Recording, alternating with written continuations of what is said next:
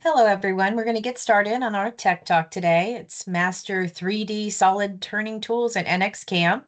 Our presenter today is Yahia. He has over 6 years experience in aerospace manufacturing industries, specifically on CAM programming and CNC machining.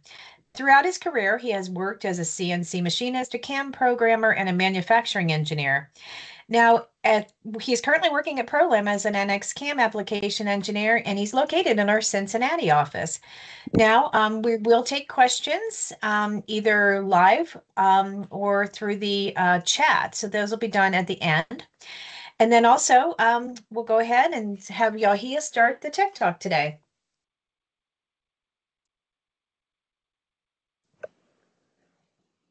Good morning and good evening, everyone. Thank you for joining today's Tech Talk. Today, we are diving into a topic that is often overlooked but incredibly powerful: how to create 3D solid turning tools in NXCAM.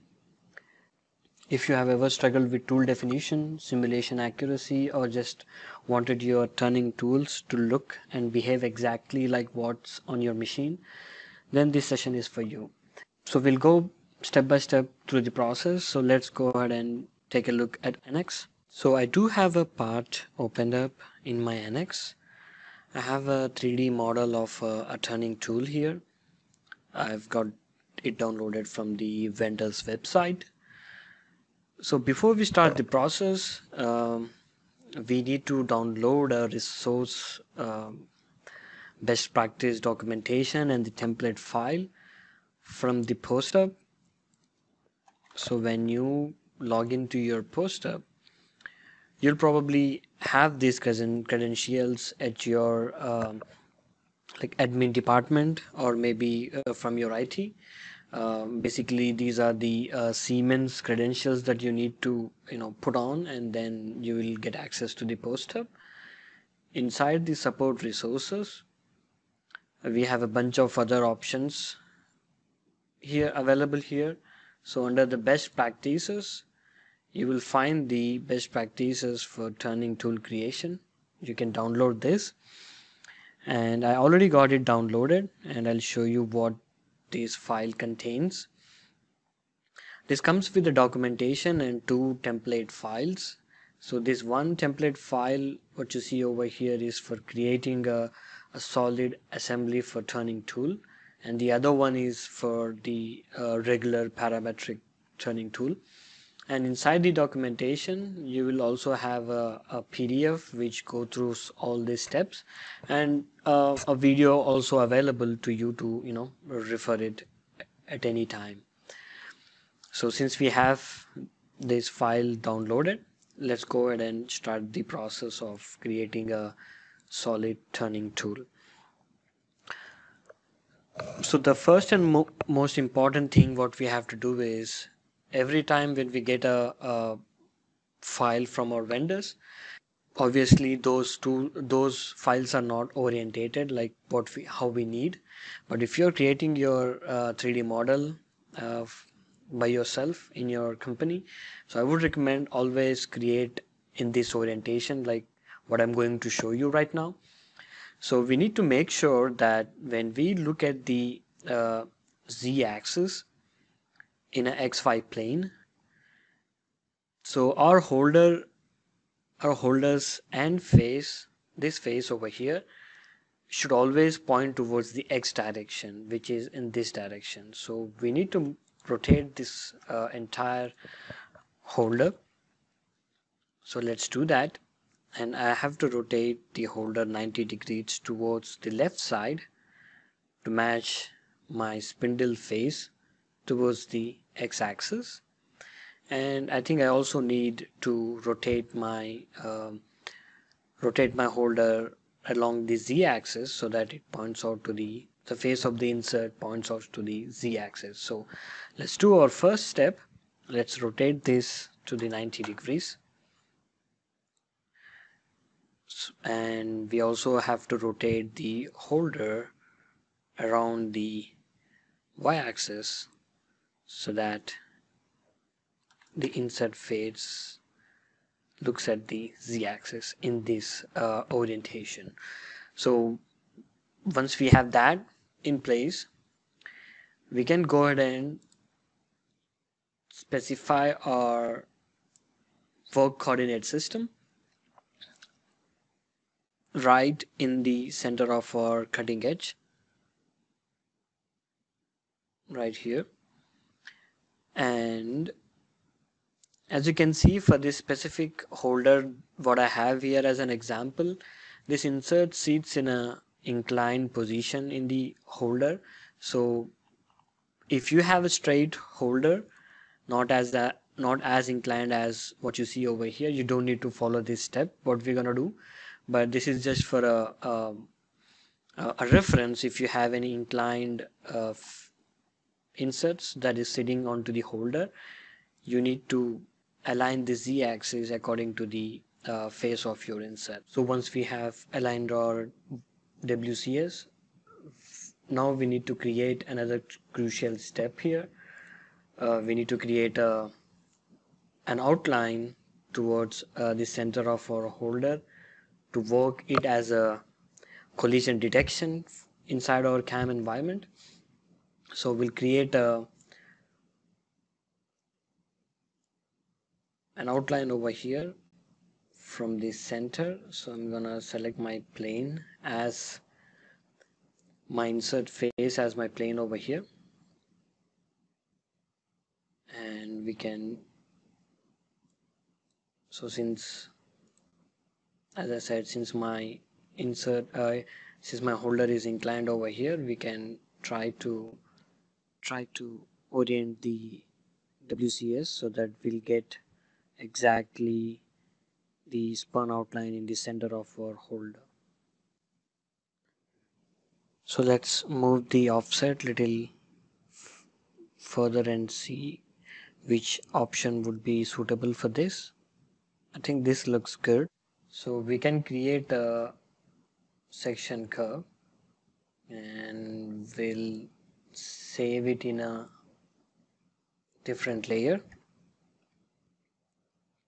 And once we have done that, we can create a copy for the section curves and click OK to this. And now you will be able to see your section curve in your layer 3. So this has to be created, and it's very important. Like I said, it will act as a collision spun outline when you're simulating this holder inside your CAM environment. So once we have that in place, let's go to the manufacturing environment right inside this file over here.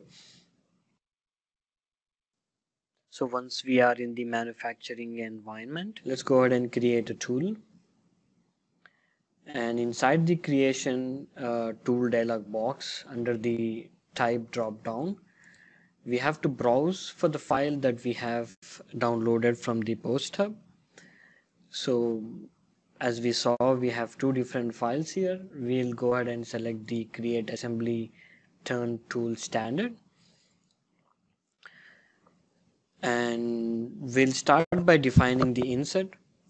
It depends upon what type of insert that you use, so you need to specify those insert parameters over here. For now, I'm gonna select the DNMG, the D-shaped insert. So let me specify some parameters over here. I already have some parameters from the tool vendors website that I got it. So I'll enter that here, and my measurement would be the inscribed circle, and it's 12.25, and the relief angle is 0, and the thickness code is 06. Let's hide our dummy ISO insert over here and see how does it looks like. Okay, so the parameters looks good over here. So let's go to our setup node and see what are the options that we need to specify here. So the mounting tip should be the face where your spindle gets clamped, so it's right over here.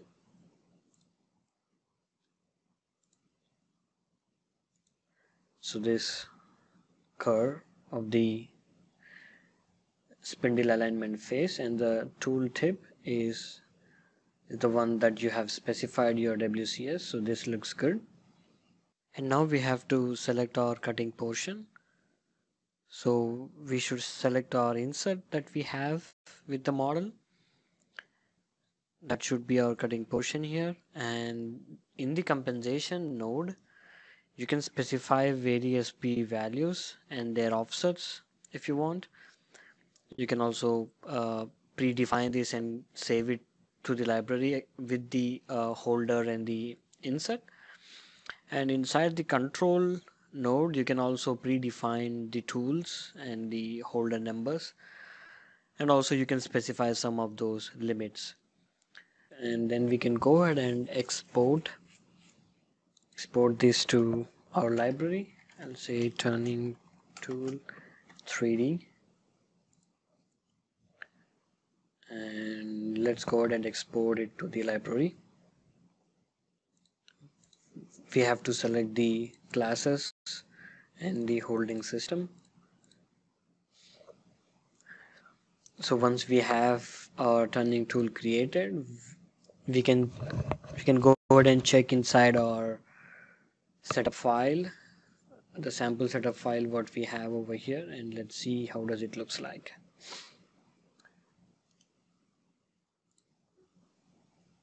So what I'm going to do here is I'll create a new tool, and I'll retrieve the tool that we have created from the library.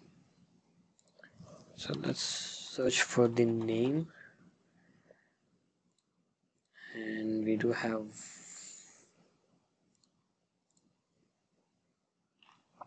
so as you see over here we have our turning tool, as you can see, and then we can retrieve the tool to our machine, and I'll just drop this operation to the turning tool 3D, and we need to change the work plane inside the tool to make it work. So let's go ahead and do that.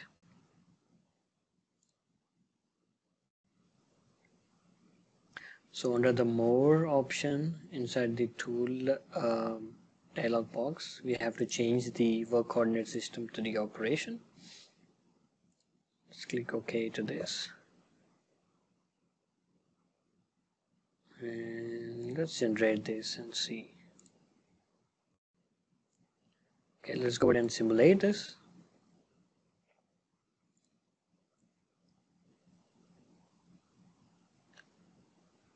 So using these predefined templates, it will make the creation process much faster. So I would recommend you to give it a try and see. You will definitely save a lot of time with this. Alright, as you can see, the simulation now reflects the full 3D tool exactly as we defined. So that's the full workflow from aligning the tool to defining the assembly and running it through simulation. So I hope this gave you a clear picture of how to bring your solid turning tools into NXCAM and why it's worth the effort.